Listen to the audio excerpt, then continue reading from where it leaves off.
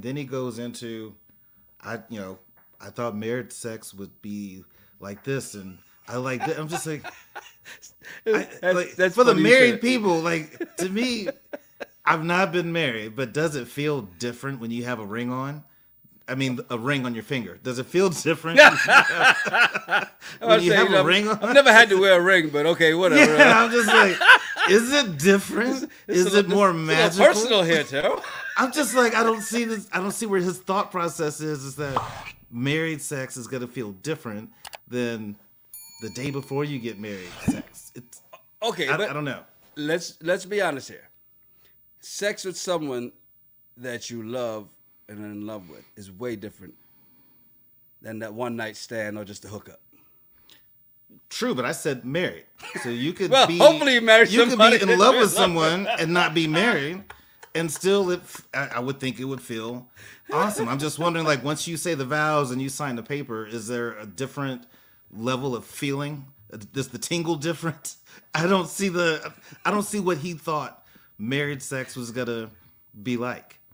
Dallas Boss 88 says, honeymoon sex is different. That's it.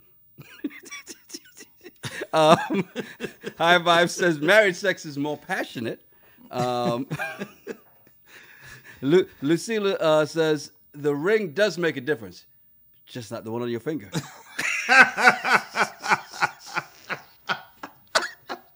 High Vibe also says, but divorce sex can be great too. Nikki B says that nasty, sweaty, raw diggity when you're in love is where babies come from. Yes.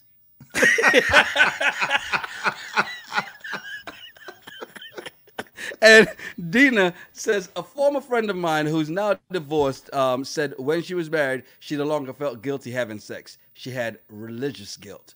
And there's that too.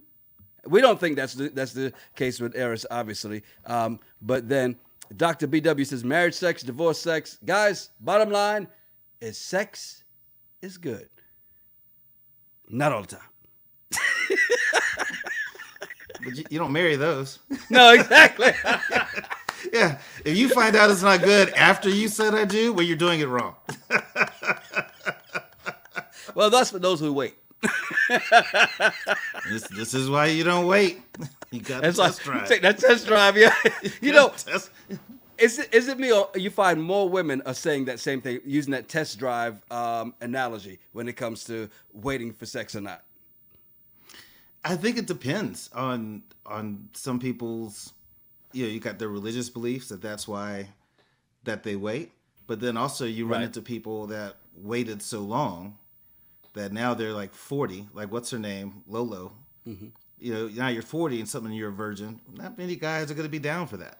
I mean, if you've never made a cake before, I'm not going to wait till you get time to marry you for you to make me a cake and see if I like it.